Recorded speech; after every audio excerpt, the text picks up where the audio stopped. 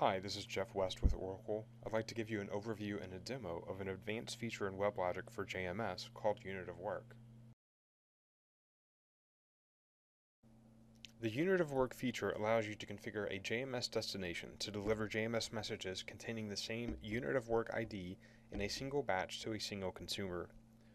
Unit of Work ensures that messages are processed in order and only if the complete set has been generated and received. The messages in a Unit of Work batch will be delivered to a consumer only after all messages identified for the Unit of Work are available to be delivered. In addition, the messages will be reordered in the sequence that they were generated by the producer. In the case of a distributed destination, messages that are sent to distributed destination members will be forwarded to the single member where the message batch will be made available for consumption. This is done without altering the message contents or its sequence in the batch. For cases where an incomplete Unit of Work is generated, you can configure an error destination where messages will be redirected after a timeout period. This allows you to not lose messages and keep track of units of work that are not formed properly. You can also configure MDBs on this queue that can take an automatic action of notifying an administrator in the case of an incomplete batch. For the demo, I will first show you how to enable Unit of Work for a JMS destination using the WebLogic admin console. Then I will cover the code that's used by the message producer to enable the Unit of Work. For the live demo, I will first show you the example that sends messages without Unit of Work enabled. Then I will use the method in the producer that sends a complete Unit of Work, and we will see that being delivered in one batch. Finally, I will show you an example where an incomplete Unit of Work is sent and redirected to an error destination after a timeout period. Let's start with the demo. First, I'll log into the WebLogic admin console. The configuration that I have running is a cluster with 2 managed servers, and each managed server has a JMS server associated with it. Next, I'll go ahead and create a JMS module that I'll use to hold my connection factory and distributed destination that I'll be using for Unit of Work.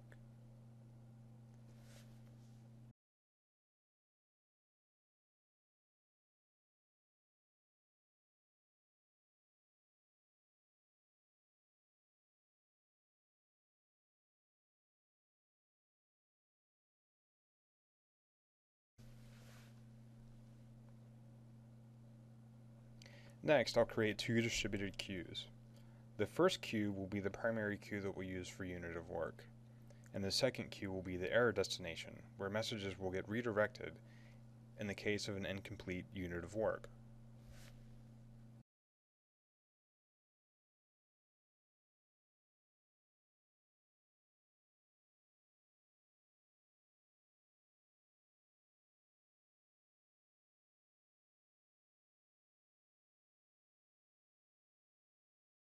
Next, I'm going to disable server affinity on the connection factory.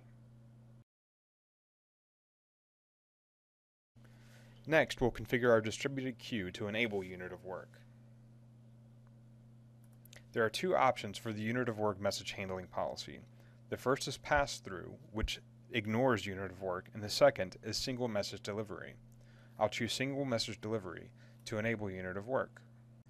Next, I'll set the expiration time for incomplete Unit of Work messages. This is the timeout period after which the delivery of the message is considered failed.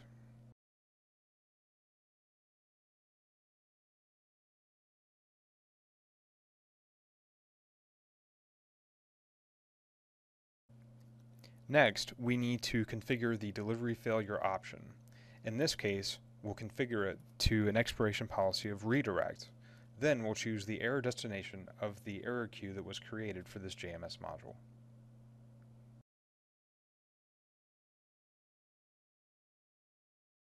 Next, let's take a look at the code that I'm using to generate the messages for the Unit of Work demo.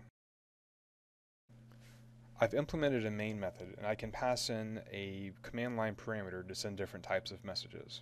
I can send in a normal non-Unit of Work set of messages, or a discrete Unit of Work in a fast or slow timing setup, and I can send incomplete units of work either with or without a transacted session.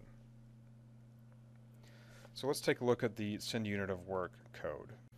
I've implemented this method so I can use a parameter to choose to use a transacted or regular session. Here I'm generating a unique ID for the unit of work. And then here you'll see the code that begins, the lines of code that are used to enable the unit of work functionality. First, I have to specify the unit of work, and it's best to use a unique generated ID for this. Next, for each iteration through a loop for the message, I need to set the sequence number for that message. Then finally, if it's the last message in the unit of work, I need to set a Boolean property to say this is the last message and therefore the unit of work is over.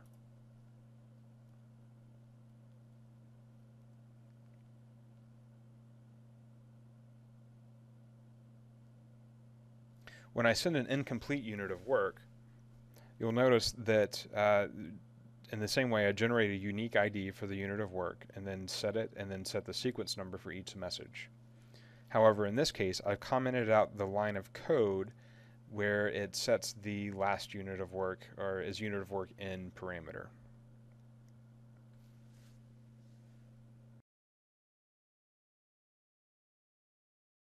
For the non-unit of work messages, you can see that I'm simply creating a text message with no properties and sending it using a producer.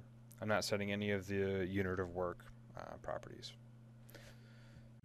So let's get started with the demo. First, I'm going to send in a normal batch of messages that's not using unit of work. We can see here that the messages are being load balanced across the two servers in the cluster. Next, I'll send one discrete unit of work.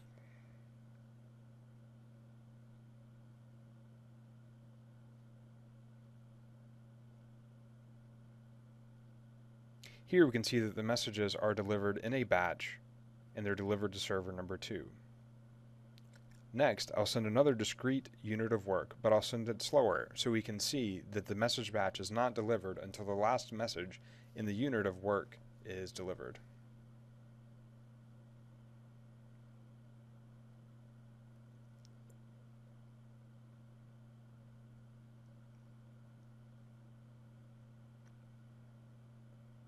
And before I send the last message, I wait for a little bit so we can see that the messages are sitting there, and then send the 15th message, and now you can see all the messages are delivered in that single batch.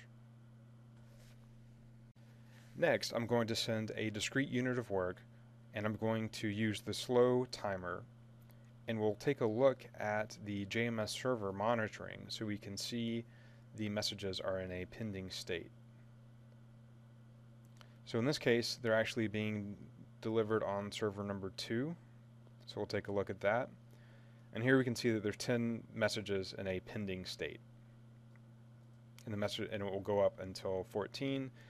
And then after the 15th message is delivered, we'll see it delivered on the right side in server number 2.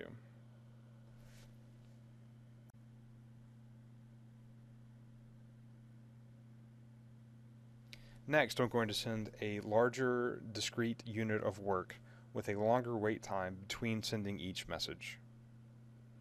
In this case, we will see the messages fail to be delivered and get redirected to the error queue.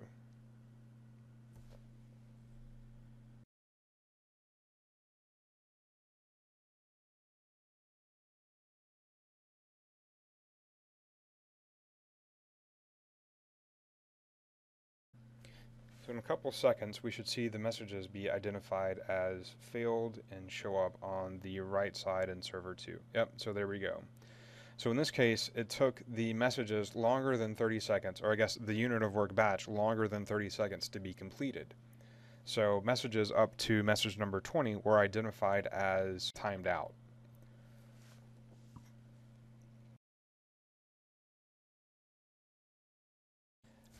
Next, I'll send an incomplete unit of work, which will also time out, and we'll see it fail to be delivered. So in this case, I'm not setting the unit of work in flag on the last message. So after about 30 seconds from the time the first message was delivered, we should see these time out and fail to be delivered.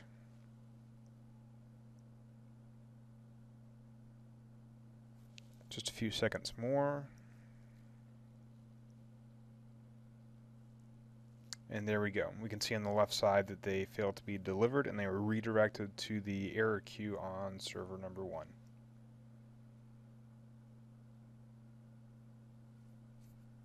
So hopefully this was valuable. If there's anything else that you'd like us to show or discuss, please let us know. You can reach us by sending a direct message to WebLogic devs or tweet a message including #WebLogic, and we'll be listening.